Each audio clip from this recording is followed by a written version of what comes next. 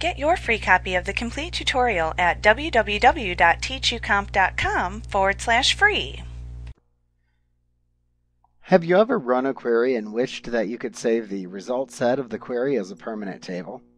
In Access, that's exactly what the make table queries do. A make table query creates a new table as the output of a query instead of simply displaying a query result set. This new permanent table can be useful in a variety of ways. You could use it as the basis for other queries. It could serve to back up important data, or it could show selected information from multiple underlying tables in a single table, which you could then export to Microsoft Excel for spreadsheet-style analysis. Since the basis of the make table query is a standard select query type, you can restrict the columns and rows that are displayed in the new table by picking just the fields you wish to view and applying query criteria. The fields that comprise the new table created from the make table query's result set retain the data type and field size properties that were assigned to the original fields.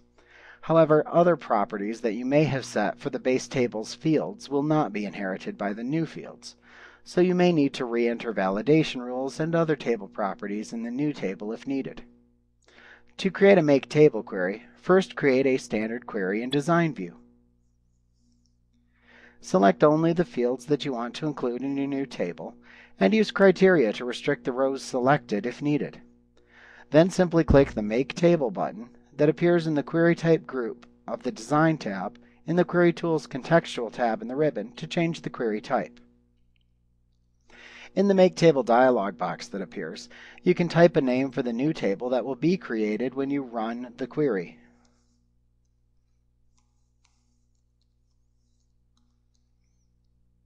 You can also select whether to place the new table into the current database or into another database by selecting the desired option button. If you select the Another Database choice, then you will have to click the Browse button and use the dialog box that then appears to select the database file into which you want to place the copy of the new table. Now, when you've selected where to place the new table, click OK in the Make Table dialog box. Now, once you are ready, you can run the query to create a new table. Starting in Access 2010, when you run a make table query, Access will delete the old select query. So, if you want to keep a copy of that query, you should save a copy before running the make table query. A dialog box will actually inform you of this if you forget.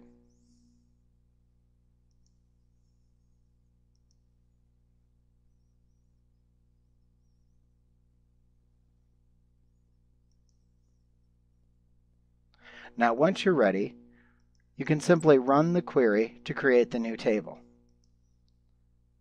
You'll see a dialog box appear that confirms how many rows you're about to paste into the new table.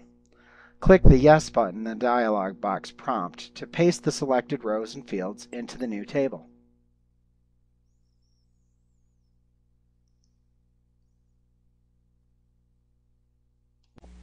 Like what you see? Pick up your free copy of the complete tutorial at www.teachucomp.com/free.